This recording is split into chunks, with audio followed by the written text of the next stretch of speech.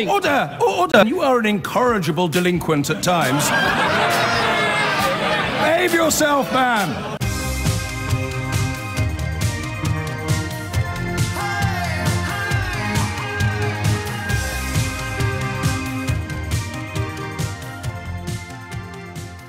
And reality is finally beginning to bite. It will still, of course, be denied in some quarters, but thanks to the revelations regarding Cambridge Analytica and the brainwashing of huge swathes of the population, we now have a better understanding of how reality can be denied in the face of what the rest of us would consider to be incontrovertible evidence. Also in the programme today, the television star who...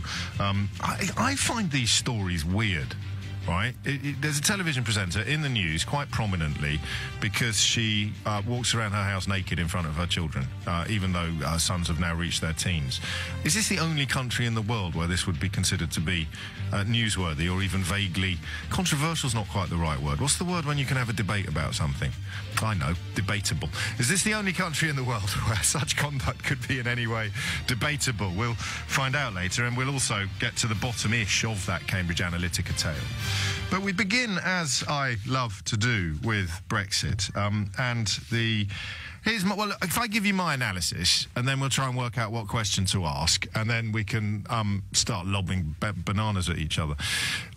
The way I see it is this. You may have heard the phrase cautious optimism coming from the rational corners of the country today. The reason for that is it does look as if the absolute nut jobs have been prevented from grabbing the steering wheel. This is why, and I know a lot of you find it rather hard to swallow, this is why I have, on occasion...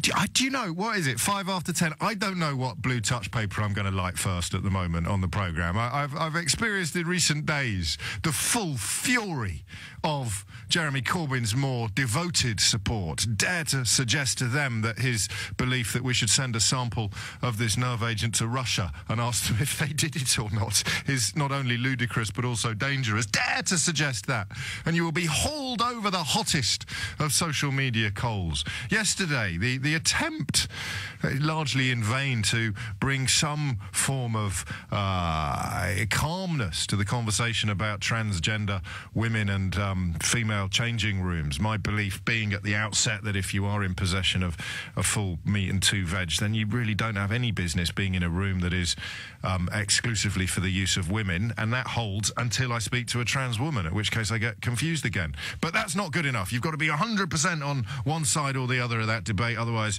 you are the enemy and you deserve to be destroyed. And then you move on to the Cambridge Analytica story, which means we have to, at some point today, we have to find a way of asking, how could you have been so gullible?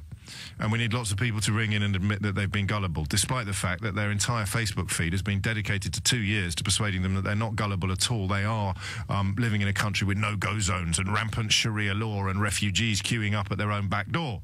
I am relieved by the Cambridge Analytica story. That may be an odd word to reach your ears, but I am profoundly relieved. In many ways, it's restored my faith in humankind, because of course we're susceptible to manipulation and propaganda. This wasn't invented in the 1930s, it was in some ways mastered, but to see and to hear the people responsible for using Facebook to manipulate and brainwash you has actually made me think more warmly of you. You see what I mean about the difference between the people selling snake oil and the poor saps swallowing it on a daily basis and an industrial scale. So we've got to find a way into that story later in the programme. So I don't know which blue touch paper is going to ignite first. But oddly, apart from full-on unicornists, full-on denialists, I think we can have quite a calm conversation today about Brexit, because I suspect everyone's unhappy, except people like me whose unhappiness is moderated by relief that the absolute unicornists are not going to be... It would appear they're not going to be able to grab the steering wheel. You know this ERG group that Jacob Rees-Mogg heads up, their WhatsApp exchange, which, for me, distilled the whole of Brexit. when Nadine Dorries went on it to ask if someone could explain to her what the customs union was, because she was having lots of debates with people about why we had to leave it, and she'd realised she didn't really have any clue what it was. So someone explained to her what the customs union was, and she said, well, it's very hard to understand. I was definitely right to be opposed to it in the first place. So Brexit, in many ways, if you see it through the eyes of an MP, don't laugh, Boris Johnson's Foreign Secretary, but if you see it through the eyes of an MP like Nadine Dorries, the reason why we're leaving the European Union is because she's too dumb to understand how it works. Just let that hang, like the smell of fish, because that's where we are today. God, I derive no pleasure from this. This is the Cassandra de nos jours. There will come a day, I said to you about 18 months ago, when all they've got left is fish. Well, that day has turned out to be March the 20th. 2018. Fish. It's all that's left. Got the passports. Didn't need to leave the European Union to change the colour of them if you really believe that the colour of your passport somehow imbues it with some spiritual power that was lacking when it was maroon. You've already got it. You're still angry and you're still ignorant. And now it's fish. Fish! Fish. It's all about the fish. I don't really understand it, and I'm enthralled to a man who was actually on the committee, the Fisheries Committee at the European Parliament, and didn't bother going to any meetings. It's about 1 out of 23, was it, or something like that? But yeah, listen to them. They know what they're talking about. They understand the fish. So it's finally happened. All that's left is the fish. People like me feeling a modicum of relief that the absolute headbangers, the fully paid-up unicornists, haven't been able to grab the steering wheel. But, of course, we'd rather they weren't in the car at all. We'd rather that they hadn't programmed the sat-nav. They'd rather that they hadn't taken 52% of a vote and used it to pretend that everybody knew all along they were voting for economic oblivion and a sort of xenophobic, exceptionalist Shangri-La. So when you hear people say they're cautiously optimistic, what they mean is, thank God we haven't chopped off both our legs. But we're still going to have to hop around for the next several generations. 10 minutes after 10 is the time. 0345 6060 973. That's a mark of how mad the coverage has been, isn't it? In the sensible people, rational, evidence-based people now are just relieved that we're going to have one leg left. We've moved on. This is the curse of the liberal, the curse of the open mind. We've moved on from desperately hoping that the rest of the body would come to its senses and not chop off our left leg. We've moved on from that. We've almost given up on hoping to hang on to our left leg. We're just worried about chopping off the right leg as well, because the emotions and the moods and the movements that persuaded people to chop off our left leg, they're still out there. The unicornists, still shilling. So there's a genuine fear, and this is why, you know, odd though it may sound, this is why I still, in the darker moments of the small hours of the morning, when insomnia bites, as it occasionally does, I can still muster up some sympathy for Theresa May.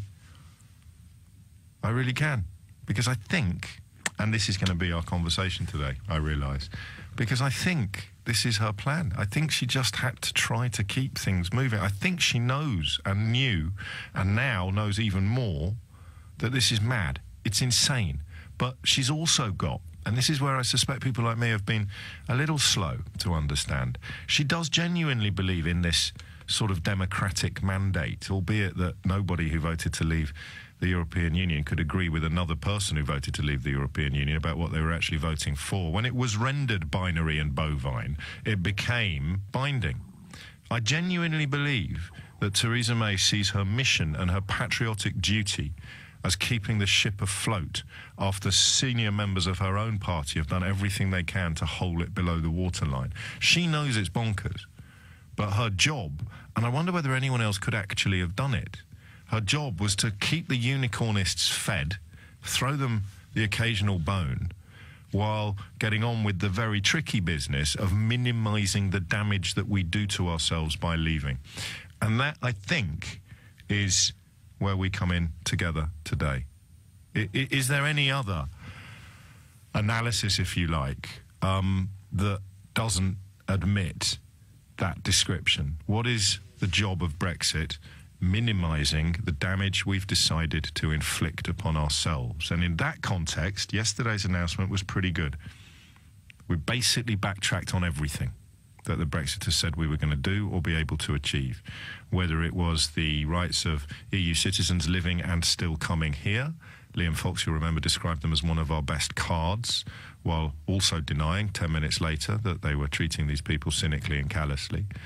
David Davis, who, remember, was going to be in Berlin the morning after the result, negotiating trade deals, illegally, but hey, he's still Secretary of State for leaving the European Union. The fish thing was never really going to float, if you pardon the pun, for the very simple reason that the trading arrangements that we have with the European Union involve a little bit of give and take. And although there is one reading of the fisheries situation which makes an absolute nonsense of a lot of the claims made today, the dragnet fishing and the depletion of our stocks playing a bigger part in the decision to start fishing less than anything else. And I could go on. What else have you got? Borders, how we control our border? We already can. By the way, we need workers. Where's that other story from Bloomberg today? Here we go. 1 in 7 EU companies with UK suppliers have moved some of their business out of Britain. This isn't from a journalist. It's the Chartered Institute of Procurement and Supply. Admittedly, it doesn't know as much about procurement and supply as your Facebook feed does, but the Chartered Institute of Procurement and Supply are kind of reliable on issues of procurement and supply. Almost a third of UK businesses with suppliers from the bloc have increased prices as a result of Britain's vote to leave. This in a report published today. And when you read that the pound's gone up and businesses have welcomed what happened yesterday, you understand why I'm saying what I'm saying. Businesses have welcomed what's happened yesterday because we appear to have been served half a cup of cold sick rather than several pints. And that now, because of what we've allowed people like Boris Johnson and Jacob Rees-Mogg to do to this country, that now is good news. What's the good news today, Brexiters? We're only going to have to drink half a cup of cold sick, not a whole pint. What's the good news today? Well, it looks like we might keep one leg. We're not actually going to chop off the other one. And then everybody now getting cross about fish. They are the people that want to chop off the other leg as well. And the Cambridge Analytica story is amazing, focusing mostly still on Trump, but it will reach Brexit. It has to, because you've listened to this programme. You've heard people ring in and say, I trust YouTube and UKIP and common sense more than I trust, economists, scientists, experts. And you wonder how anyone can get into that point of view. But what the Cambridge Analytica story has given us is the irrefutable proof, really, that if your Facebook or your YouTube feed is programmed to bombard you with dishonest, scary stories, you will end up in a very, very dark place. Best clip of that from the MD of the company. I'll play to you after this, but I want your phone calls first. 0345 6060 973. Start off with that. Are you happy with the way it's going? I'm presuming nobody is, but I'm happy to hear from people who are. 0345 6060 973. I'll park my arrogant observation, despite the fact that it's completely accurate, that I've been telling you for 18 months we were going to end up here today. Let's leave me out of it in the first instance and focus instead on the Prime Minister, who I cautiously suggest to you was dealt a hand of cards that you wouldn't wish upon your worst enemy. But at this point in proceedings, bearing in mind that she's got the unicornists behind her with their daggers unsheathed, their horns sharpened, I think Theresa May has done quite well. 0345 6060 973. Of course, it might be by accident. The Cambridge Analytica thing is going to be tricky because as quite a few people are already proving in texts and tweets, unintentionally but absolutely incontrovertibly, when you point out to people that they have absolutely been brainwashed and misled, they don't thank you for it. They usually double down on the delusion. So I don't know what the next chapter in that story is going to be, but we'll turn our attention to it imminently. Brexit, going all right, isn't it? Insofar as the unicornists and the absolute headbangers, who at one point in the last 6 months looked like they might actually get their hands on the steering wheel. You remember, Doff Cap, Tug Forelock, vote Rees-Mogg. Looks like they've been stuck in the boot now, thank God. That's my analysis. What's yours? Steve's in Belfast. Steve, what would you like to say? Good morning, James. Hello, Steve. My analysis is the opposite to what you just said. It certainly is for us here. We are being kicked down the road again. We are going to suffer badly, and we are going to end up in a very, very bad place because we're just going to continue to be used as a bargaining tool. We will be used as a stumbling block to say we don't accept, and we will end up getting no deal because the EU won't put up with that. And hang on, end up being kicked out. End up being kicked out of what? Sorry, we will end up being ceding from the Union for a start. We will end up with being part of the Irish Republic, which I disagree with. But are you Irish? No, I'm not. I'm English. I moved over here 4 years ago. Would you have a vote in that referendum? I've sorted up on the Good Friday Agreement in the last couple of months, but I can't remember every codicil and paragraph. Would you have a vote as a resident in a referendum on unification? I have no idea. I don't think so because I believe that. Well, certainly people from the EU didn't have a vote in the EU referendum. No. I know that, but I'm talking about the Good Friday Agreement. The Good Friday Agreement. That's where the dual referendum at any point to unify Ireland would kick in. It would be under the terms of the GFA. So. I mean, whether I got a vote or not is going to... I was just interested as a political anorak. There's a few things that you've said that confused me slightly. What were you hoping might happen? What I would hope would happen is that the MPs in London would grow a pair and maybe say, this is ridiculous. We don't need to do this. What Brexit? You mean call the whole thing off? I would, from a Northern Ireland point of view, I think I can't see a good way this is going to end. No, but you've misunderstood me, and I mean the Irish situation notwithstanding, we will move on to it. My point is, of course, we should call the whole thing off. But Theresa May made a political decision with some justification that she couldn't do that. I think probably she could now, but we're too far down the rabbit hole. If you accept that we can't call it all off. And you accept that Ireland is either going to be subject to some sort of miraculous solution to the border problem or going to be the grit in the oyster that might do for the whole thing. Today, March the 20th, Fish Day, as it will be known henceforth, it couldn't really be going any better from the point of view of people who don't want the unicornists to drive us actually over a cliff. But what I think about it is the fact that the unicornists can drive us over a cliff because they can use the Irish border question to actually stop progress. And therefore, can arrive at the point the end of in December 2020 of having no deal. And therefore, if there's no deal, we end up with a hard Brexit. And then we're all in... Well, then we've got no legs. Yeah, and the Irish border is the perfect way of doing it. The DUP. So at the moment, they're the ones insisting that it will be possible to come up with a border. That there is the same people who are a bit late delivering the unicorns are going to deliver a technological solution to the Irish border, and then people who've never even dipped a toe into such matters before reference a research paper published by the European Union last year and claim that it's all possible, and then just go a little bit quiet when asked to point to one border in the world that could be a model for what they imagine could happen here.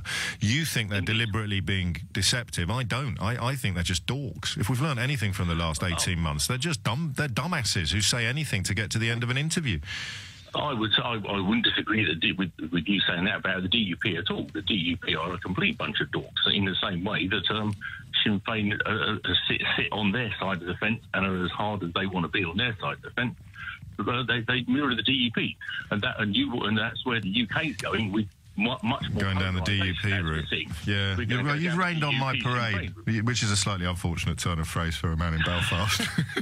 You have rained on. It's beautifully sunny here. Oh, it's not the rain. Not the rain, mate. The parade. You've rained on my parade because you think that this is just another holding tactic, and that the apocalypse, which will be Ireland, the apocalypse is just being postponed. Even if the DUP aren't sensible enough to do that, the ERG will go down that route. They will delay and delay and delay. They'll kick the can, and eventually say, no, we don't agree with that. And then try and blame it on the EU and say we can't fix this because the EU is being intransigent. I think Rees-Mogg said this week, well, Ireland will have to leave the customs union and the single market. It's slightly overlooking the fact that Ireland has been autonomous since 1916, but the poor fellow overlooks a lot of things. Steve, I'm not yet going to review my position based upon your pessimism because I am a glass half full Remainer. It's only your position as regards if you were living in Northern Ireland. I get that. In England, it's probably different. No, well, I mean, you look at my surname. I've got the interests of the island in my heart, but equally you're right. I can only look at that, you know, you look out of your window, you care more about what you can see than what's on the other side of the sea. 27 minutes after 10 is the time. I've got some phone lines free on this. We can have a scrap if you want, actually. I'm in a fairly feisty mood, but I don't know what we'd scrap about unless you honestly think it's going well. I'll tell you that the constituency that I will also talk to today, it's all going a little bit rubbish, but at least we're leaving. So I will reserve the right to ask you what you're actually happy about beyond those words, that sort of salad of words. At least we're leaving. What are we leaving and where are we going and what's going to be better tomorrow than it was yesterday? But in terms of Theresa May, if you absolutely step back from the whole thing, which I appreciate is difficult to do, you look at what she had to juggle and deal with, and you look at where we are today, it may have happened entirely by accident. She doesn't seem to be what you would call a proactive leader. Words like strong and stable don't fit neatly onto her slogans, but it could have been a hell of a lot worse than this, and short of calling the whole thing off, I don't see how it could have been better. There you go. Genuinely, it could have been a hell of a lot worse, and short of calling the whole thing off, I don't see how it could have been better. Nick's in Brixton. Nick, what would you like to say? Yeah, I would like to say that I didn't really think much about this situation of Brexit and everything until I went to the hospital. Yes. And there was a guy in the bed next to me, and he's a fully qualified computer engineer. Yeah. He's only been in the country 2 years, yeah? Yeah. And he had a lot to contribute towards this, you know, country, yeah? Yeah. And then they were pressurising him to get the first plane home to Portugal. Well, I haven't got the full details, but there should have been good news for him yesterday. Yeah, well, I hope so, you know, and I spoke to a woman on the bus yesterday as well. Oh, yeah. And she's done a lot of, she was a Spanish woman, she's done a lot of work for charity in this country, yeah? Yeah. And she was under threat of deportation as well. Well, I mean, I know that the Home Office is sending out a lot of letters and a lot of requests at the moment, but and maybe we should speak to one of those dreaded experts, actually, on this, because I haven't fully caught up with what the announcements with regard to EU citizens here and British citizens there, what yesterday's announcements mean. I think, and I say this very cautiously, Nick, I think it was good news for both of the people you described, the Portuguese person and the Spanish lady, but I could be wrong. I'll check for you, actually. That's what I'm here for. 0345 6060 973 is the number that you need. I mean it. I'm not trying to wind you up. I do think Theresa May has done pretty much... OK, she's not allowed to call it off, and we don't really want to chop off both our legs. She was under instructions from the country to chop off at least one. She felt she had no choice. She couldn't turn around and tell the country what she truly believed, which is, of course, that this is an act of unconscionable madness. So she couldn't do that. She's kept the unicornists in the back seat. Arguably, she's got them in the boot. And she appears at this point to have prevented us from chopping off our second leg. All roads, sadly, lead to Ireland. Three things I've been telling you for 18 months. Everything will end in Ireland, and there will come a day when all they've got left is passports and fish. I was wrong, because the passports died 2 months ago. I should have said all they'll have left in the end is fish. Later in the programme, we'll turn our attention to this astonishing story regarding Cambridge Analytica, something that I've kept one eye on your behalf in the recent months. But I have to tell you, there have been times when I wondered whether it was a case of people seeing what they want to see, whether or not things were getting a little exaggerated. I think the first indication that it was completely kosher probably came at the Press Awards last year, when Carol Cadwallader from The Observer picked up a Special Investigations Award, and then that got doubled down on at the Society of Editors Awards last week, despite the fact that an awful lot of energy, expense and effort was put into discrediting her or trying to discredit her. Walks like a duck, quacks like a duck, probably is a duck. And Carol and some other journalists at Channel 4 and elsewhere seem to have now concluded fairly comprehensive proof that it is a duck. Let me play you something, actually, before we dive back into the Brexit conversation. Let me play you something that comes from that Channel 4 investigation and features a chap, the managing director of Cambridge Analytica, whose name is Mark Turnbull. And what I'm thinking of doing in the next hour, and I might need your help or indeed guidance on this, I'm not cocky enough to imagine that people will ring in and tell me that they were duped in this way. I don't think yet people are ready to climb out of the rabbit hole and admit being victims of this con. But I'm thinking that we all know someone who was. And that might be how we do the next hour. I have a friend who absolutely went down this rabbit hole, went from being quite an objective and open-minded person to actually buying EDL memorabilia, EDL merchandise, I beg your pardon, on the internet. And when I got to the bottom of why, it was because his feeds on Facebook and YouTube, which isn't in the news today, but his feeds on Facebook were bombarding him absolutely, relentlessly with complete hogwash. Same thing happened in America. How you have someone who's never left Texas, utterly persuaded that swathes of East London are no-go zones. How have we ended up in that position? And they cast their vote for Donald Trump as a result of that? People in this country who voted to leave the European Union because they were worried about Sharia law taking hold in, I don't know, Bury or Boreham Wood. I mean, madness, right, when you're on the side of the Seine, but sympathy deserved for people who've been manipulated and fed by these sorts of tactics. The two fundamental human drivers when it comes to taking information on board, effectively, are hopes and fears, and many of those are unspoken and even unconscious. You didn't know that was a fear until you saw something that just evoked that reaction from you. Right. And our job is to drop the bucket further down the well than anybody else, to understand what are those really deep-seated underlying fears, concerns. There's no good fighting an election campaign on the facts, because actually it's all about emotion. There's no point fighting an election campaign on the facts, because actually it's all about emotion. How do I excite your emotion? By persuading you that there are people just over the brow of the next hill utterly determined to ravage your reality and indeed your livelihood. 10:39 is the time. We'll get stuck into that later in the programme. Back to Brexit and the simple question of who's happy now? 0345 606 0973.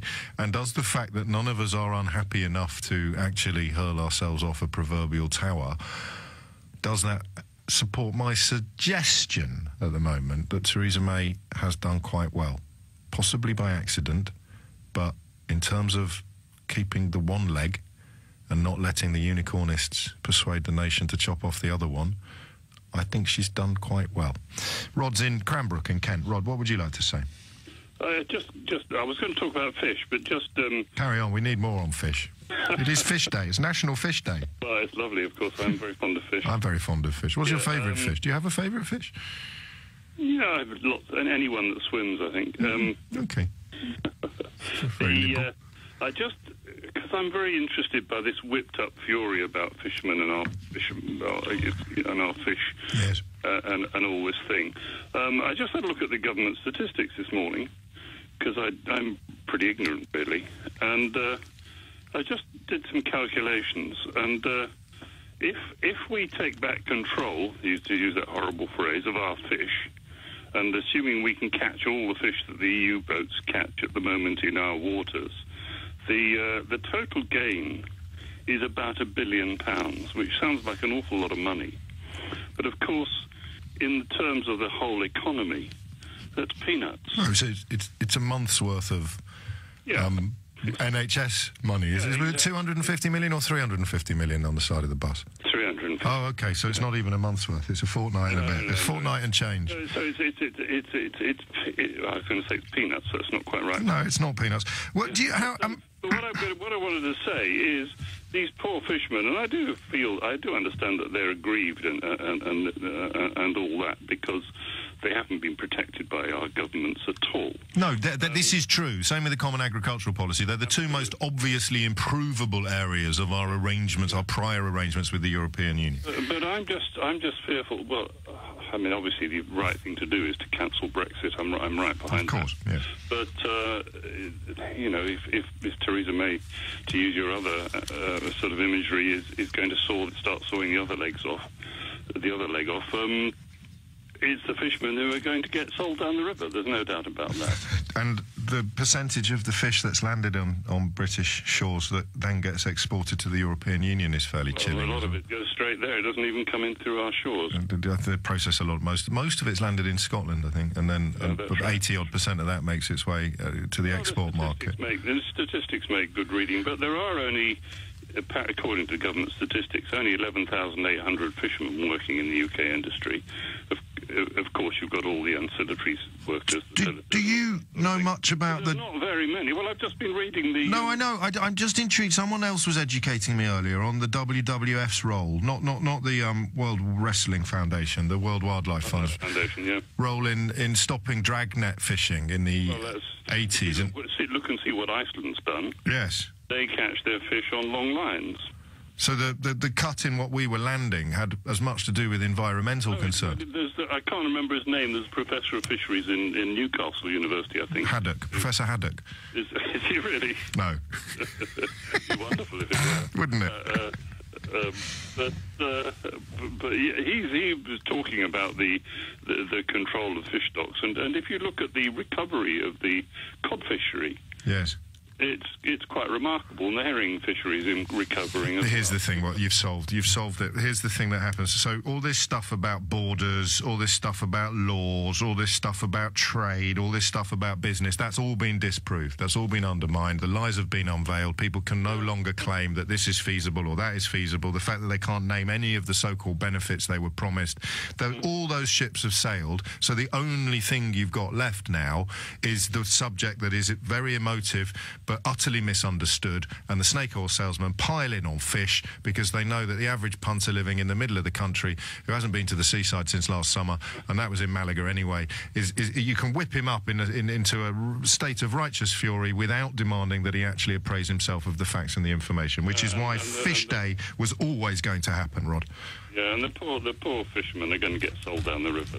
There's no doubt. Stop saying sold down the river. It's a rubbish pun. Good metaphor, isn't it? No. Did you realise that your Christian name was playing a nominative? Yeah, I do that, you did. Okay. There's Rod talking about fish. Thank you. Yeah. Good man. Can I just say one other thing? Yeah, of course you can. We're all friends here. The Trump election. Yes. I was actually in New York on the evening of his election. My son was getting married there the next day. So we were out on Fifth Avenue in that huge protest that went on. And I was very, very struck by... I'm long in the tooth now. Yes. But I was very struck at the youth protesting there against Trump. I know New York is an anti-Trump city. Yes. But, gosh, those particularly young ladies were out there. They were absolutely furious at what had happened. Absolutely. I've been to one or two demonstrations. I've never been to one where there was so much anger. Well, yes, because a self-confessed sex offender, multiple bankrupt white supremacist had just been elected into the White House. But, of course, what we've learned from the Cambridge Analytica stuff is that it's easy not to notice all that if someone's pouring propaganda into your other ear. You can keep your finger in one and have the other exclusively available for the pouring of propaganda and snake oil. That's why I'm relieved by the Cambridge Analytica story, because it means that there wasn't some sort of secret potion that was being served up to people. It was just good old-fashioned Joseph Goebbels style misinformation and propaganda. And the people who could see through it, Rod, would be furious, like the people you saw that day. 10:45 is the time. I'm a little wary of the next hour, because you can't get people to admit they've been conned, even when the evidence has mounted up to an almost irresistible degree. It's a psychological process. It's a phenomenon, a studied psychological phenomenon. It's also why, as I said to you many, many moons ago, that the people who fall for postal scams, the people who fall for those invitations to send £20,000 to a PO box in order to free up the £20 million that your recently deceased distant relative has left in a convenient bank account for you, the people who send off the money are more likely to send more than anybody else. You're more likely, after you've made that initial decision to send 20 grand to Bobby Face, you're more likely to send more money. Because think about it as it's almost like a gate, isn't it? Once you've opened that gate, to close it again takes a lot more effort than leaving it closed in the first place. So that is why I don't think, in our examination of the Cambridge Analytica revelations, I don't think many people, if any, will ring me to say...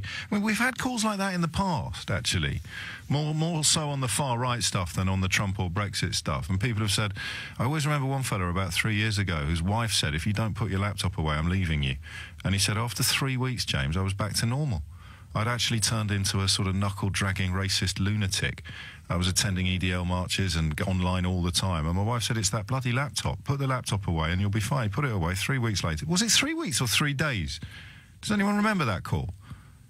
I can't remember, but he was back to normal. He rang me up to say so. So it is perfectly possible to do it, but it's not necessarily easy. So I think in the next hour, I want you to tell me about your friend or family member who you think would be a very good piece of evidence for the Facebook manipulation leading people to very dark and ignorant places. And I stress again, although I'm wasting my breath, I stress again, you can't hate on people for falling victim to something as huge and as powerful as this appears to be. 10:52 is the time. Back to Brexit. Maro is in Cheam. Maro, what would you like to say?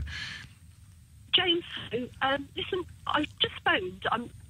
Just wanted to say about this EU border and how everything seems to be, you know, based on the EU border. And I wanted to bring to the attention to most people that Cyprus is still a divided country because in 1974, Turkish forces invaded. The north is occupied illegally. It's not recognised by the European Union. And yet, when the state of Cyprus joined the EU in the early 90s, we were hoping that they would bring about a solution and get rid of the border and everybody... I'll take your word for it, but from the outside looking in, I don't know how you ever thought that was going to happen. Well... It was a long shot. Sure. Well, I suppose if Turkey joined the EU, eventually, which, despite what people like Boris Johnson said during the referendum campaign, is pretty close to impossible. Certainly now we've seen the full nature of Erdogan's authoritarianism. That ain't ever going to happen. Then I could have imagined that the border there would have become invisible. Well, only if they had withdrawn all their troops from Cyprus and allowed... Well, that's why I can't understand how you thought it was ever going to happen. I don't understand how you thought it was ever going to happen. James, we didn't really believe it would happen. Right. But the point is, Cyprus is a member state of the European Union, and there is a border dividing the free state of Cyprus from the occupied state of Cyprus, which is occupied by Turkish troops. And the EU are able to live with that. So I don't know why they're making such a big issue about a border in Ireland when, you know, there's already a divided border in a country. Yeah, but that's the point, isn't it? I mean, unless I've misunderstood you, you're pointing out that we will have no choice but to have a border in Ireland similar to the one in Cyprus. But people now are coming and going quite freely without... You know, there are people that fly on certain budget airlines that fly into Larnaca Airport and then cross over to the occupied area without there being a big deal on the border. That's what I'm saying. But if they wanted to ship a lorry full of olive oil over that border, they'd have to go through rather more rigmarole. I don't know. No, well, I do. Oh, sorry, that was my phone buzzing.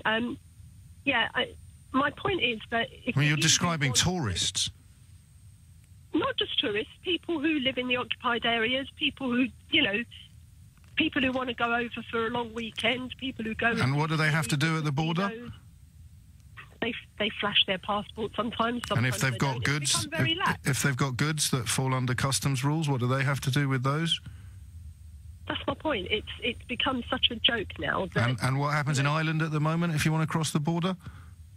Now, that I don't know, and I just say to you... Well, the answer is absolutely nothing, Maro. Absolutely nothing happens at the border in Ireland. So, I mean, with the greatest of love and respect, I think you proved precisely the opposite point of the one you rang in to make. But that's okay, because this is Fish Day. And everything is upside down and turvy-topsy. Nicholas is in Plymouth. It's near the sea. Nicholas, what would you like to say? Hi, James. Hello, mate. Well, I'm calling as someone who voted Remain. But I really have to say, I think what you're basically saying is that somehow or other the referendum was illegitimate because no, I'm not. People, well, okay. So it's completely legitimate. That's why I've concluded that Theresa May has done quite a good job.